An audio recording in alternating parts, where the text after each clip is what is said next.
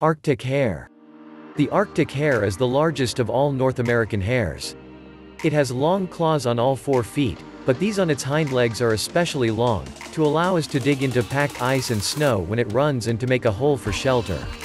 It is also capable of hopping on its rear legs the way a kangaroo does, moving at speeds of as much as 30 miles per hour, 48.3 kilometers per hour, as it hops.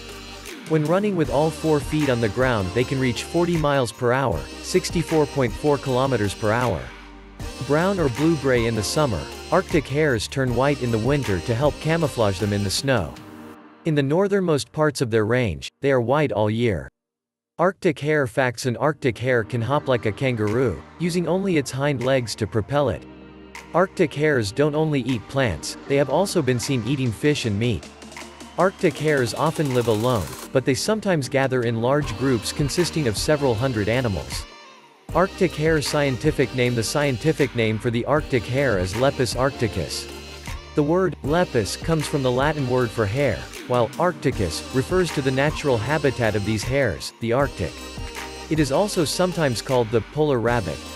Arctic hare appearance and behavior: Arctic hares, along with other members of the hare family, are often confused with rabbits, but the two species, while related, are different animals. Hares typically have longer ears and longer hind feet than rabbits. The tail of a hare is longer as well. In the case of the Arctic hare, its ears are actually shorter than other types of hares, which helps it to conserve heat in the cold climate in which it lives. In much of its range, the Arctic hare is brownish-gray or bluish, but its upper coat turns white as winter approaches, though the fur on its belly remains slightly darker.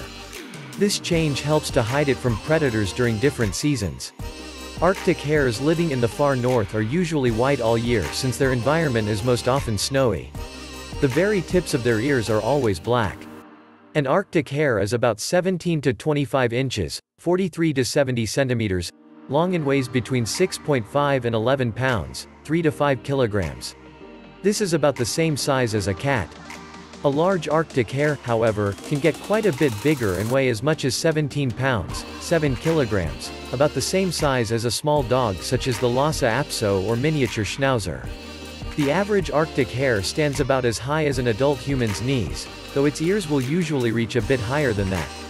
Though Arctic hares are often solitary and live alone much of the time, they also will sometimes gather together in groups of anywhere from 6 to several hundred animals, huddling together for warmth in the harsh cold of the Arctic winter. Such groups are referred to by several different names, including a down, band, husk, or warren. Hares are typically very shy, a necessary survival technique since they are hunted by many different predators. Though they will attempt to outrun a predator if necessary, they may choose to sit still so that predators won't notice them. Arctic hares can also sit tall on their hind legs, scanning 360 degrees of their surroundings for predators, and hiding if they spot one. Arctic hare habitat: Arctic hares live in the very northern parts of the North American continent. They range across much of northern Canada, northern Greenland, the Canadian Arctic Islands, Newfoundland, and Labrador. They thrive in the treeless tundra found in these areas and are not deterred by the bitter cold found in these places for much of the year. Their bodies are made to withstand the low temperatures of the Arctic. These hares have short ears to help them to conserve heat. They also have thick fur, compact bodies, small noses, and a high percentage of body fat that aid them in surviving in very low temperatures. Arctic hare diet: Arctic hares are considered omnivores, as their diet normally consists exclusively of plants but with other food sources mixed in from time to time. Their normal food includes moss, lichen, and woody plants of all sorts. Depending on the season, they will also consume berries, buds, roots, leaves, and bark. In addition to plants, Arctic hares have been observed eating fish and the stomach contents of dead animals such as reindeer. Since the Arctic tundra can be an extremely harsh environment, this dietary adaptation benefits the hare by promoting survival through opportunistic eating. With the longest and straightest incisors in the hare family, Arctic hares are also able to grab plants growing in awkward locations, such as between rocks, allowing them to find food where other animals might starve. In winter they will also dig down into the snow to find food. Arctic hare predators and threats: the Arctic hare is an important food item for almost every predator that exists in the northern part of the North American continent. Without them, many meat-eating animals could not survive. Some of the Arctic hare's predators include the Arctic fox, the red fox, the gray wolf, ermine, snowy owls, and the Canada lynx. Humans are also a traditional predator of this animal.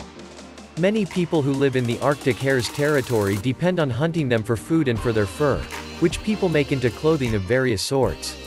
These hares are sometimes the only food available for Native Americans living in the far north.